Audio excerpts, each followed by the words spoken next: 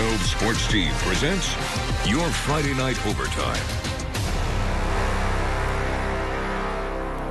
It's been 48 minutes of action on the field and 5 more minutes on the top of that for overtime. But we're not done, so let's kick off double overtime. Waverly took on Dryden in the Coaches for Cancer game. It's Wolverines junior Cooper Robinson scoring the first takeoff, the handoff. See you later. That's in for 6. The offense would continue as senior Colson Keithley gets a slant round with no defenders in his way. And, yeah, he'll find the paint on that one as well. Lions were not giving up, though, just yet. Junior Mello Miles, that's a fun name to say, shows off the skills.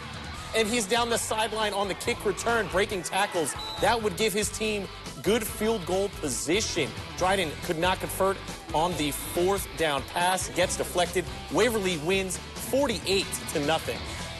Whitney Point hosted unbeaten Bainbridge Guilford. The Bobcats entered the second half down 7, but this stop on 3rd down forced a punt. Some good defense standing there. The Eagles' defense remained locked down, though, as sophomore Lawson Henderson gets a big interception. Bainbridge Guilford would get the ball back and would find themselves back in the red zone. Yeah, he'll take the whole team with him.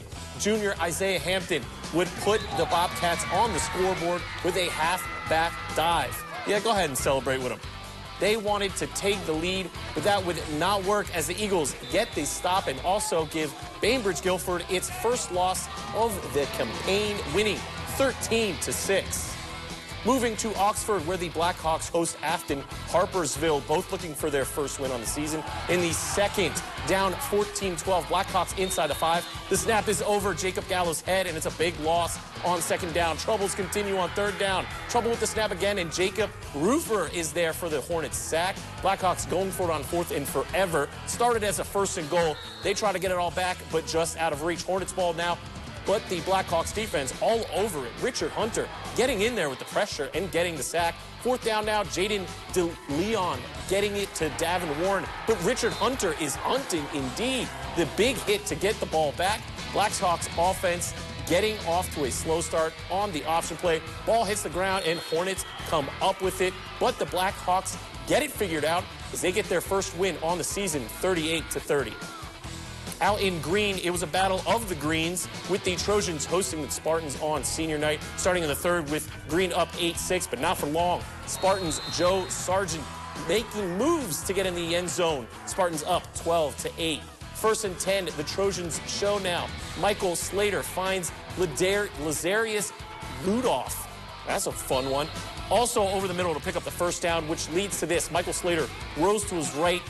Whole sideline is screaming, run for it. He says, no, I'll go ahead and find the wide open Micah LaFave for 6. Next drive, Unitiga finds it. They go ahead and win. Unitiga Frago 18-14.